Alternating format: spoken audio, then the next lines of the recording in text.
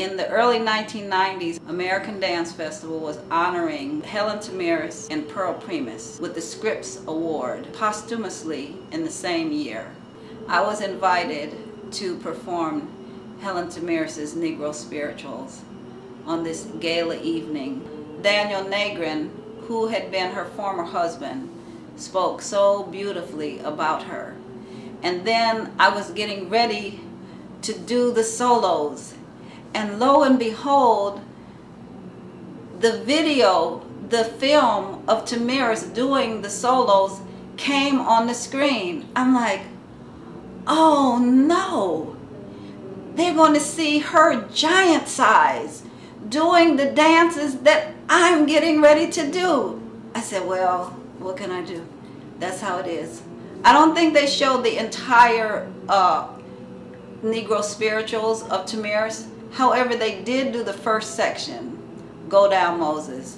So as soon as that finished, the stage manager said, you're on. With no talk or anything else in between. The stage went black, I went onto the stage. There was a hush in the room. The lights came up slowly, and I began.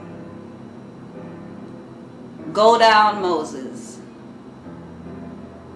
I struck that first movement. Go down, ta-ta, Moses, ta. As soon as I did that, the audience broke up into a wild applause. It was like a roar, just like, wow, like that.